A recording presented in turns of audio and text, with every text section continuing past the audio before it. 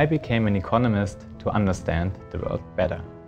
I want to understand why some people have better jobs and earn more than others. Why some people adopt innovation faster than others. And why, ultimately, some countries are more prosperous than others. And it's truly fascinating that the answer to all of these questions seems to be it's the skills that people have. However, research on skills is still in its infancy, and I'm very excited to be part of it. Growing up in socialist Macedonia and observing the generation of my parents, it seemed that neither the type of education nor how much education you got mattered that much for whether you have an employment or how much you earned at your job. Basically, everyone was employed and everyone earned more or less the same wage. I found striking differences in how the labor markets work when visiting countries such as Denmark, the US, or Germany. I found these differences fascinating.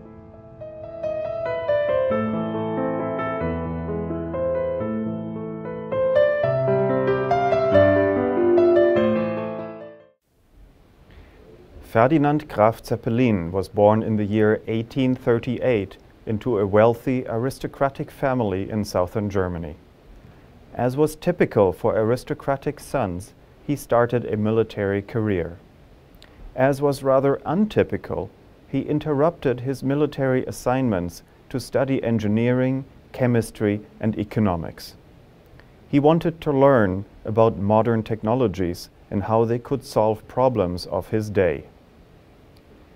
In 1874, at the age of 26, he noted down in his diary the basic concept of an airship.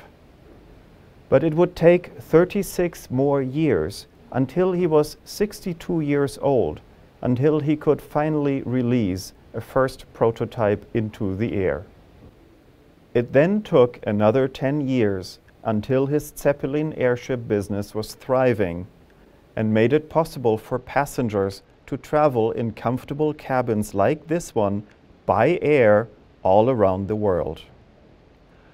During all this time, Ferdinand Zeppelin was convinced that knowledge would prevail over prejudice, that skills would be the foundation of success. It took another 100 years to prove to what extent this is true, that indeed knowledge and skills are the basis for higher incomes. Dr. Ljubica Nedelkoska of the Zeppelin University and Dr. Simon Wiederhold of the IFO Institute in Munich are among the group of researchers who are delivering this proof. They are showing us their results. Increasing your cognitive skills can serve many goals. It can empower you to be an independent citizen and to participate in society. It can also increase health consciousness and prevent criminal behavior. The case for skills can hence be made from many perspectives. In this video, we make the economic case for skills. We will show you how skills matter for employment and earnings in modern labor markets. Our skills are in large part acquired through activities such as schooling, training, or learning on the job.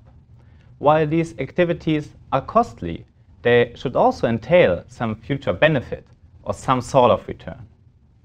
From an economic perspective, the main return to skills is an increase in productivity at the job. Skills make people more productive by, for instance, enabling them to adopt new technologies or to come up with new innovative solutions.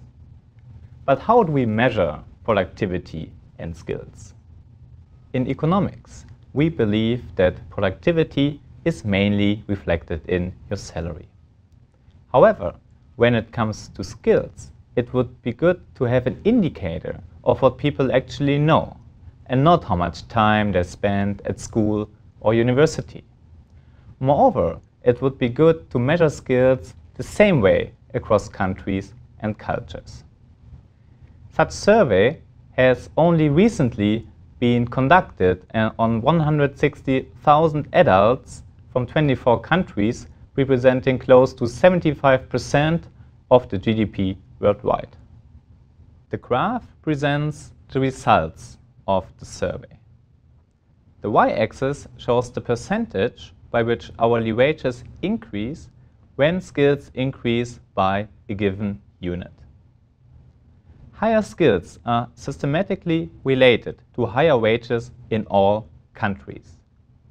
The gray bar shows that, on average, an increase in general cognitive skills by 1 unit is associated with an increase in wages by 18% across countries.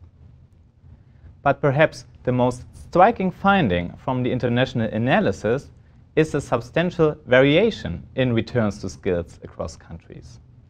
Estimated returns to skills in the countries with the highest returns, being the United States, Ireland, and Germany, are twice as large as in the countries with the lowest returns, being Czech Republic, Sweden, and Norway.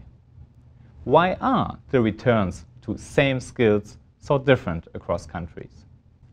Intriguingly, returns to skills are systematically lower in countries with higher union density, stricter employment protection legislation, and larger public sectors. Moreover, we also find that better skills shield against the risk of getting unemployed in all countries we are looking at. We can conclude that employers highly reward cognitive skills, although some countries pay better than others. Is this also true for more specific skills? My colleague Ljubica will now share with us insights from recent research on more specific skills. Each time we acquire skills, we actually acquire specific skills. For instance, when deciding whether to go to university or not, we do not only decide on that, but also whether we should specialize in law, mathematics, arts, or something else. These are very important decisions because the economic value of all these skills may be very different, even if we spend the same amount of classroom time learning each one of them. So what can economics tell us about the returns to specific skills? The research on the returns to specific skills is in an earlier stage than the research on the returns to general skills, because specific skills are even more difficult to measure and compare across places than general skills. One type of cognitive skills, however, can be well measured today due to contributions coming from cognitive psychology. The word is about complex problem-solving skills, or CPS as we will refer to them. Complex problem-solving skills, you probably remember, were explained by a previous lecture by Professor Samuel Greif. In a study that enabled us to investigate the returns to specific skills, in particular complex problem-solving skills, our team assessed the CPS skills of about 700 employees in 8 different countries. So what do employers pay for the complex problem-solving skills of their employees? We find that they pay quite a bit. All things equal, employees who have 1 unit higher CPS skills earn 10 to 20% higher hourly wages. Moreover, and for the first time, we find that employers pay for CPS skills on top of general intelligence. This is encouraging because we know that in the case of fluid intelligence, it's very difficult to train it after childhood, while CPS skills may be trainable even in adulthood. This is a topic that we're currently investigating. Overall, modern economies highly reward skills. By reducing unemployment and increasing earnings, investing in people's education and skills can ultimately help us avoid poverty and reduce social exclusion.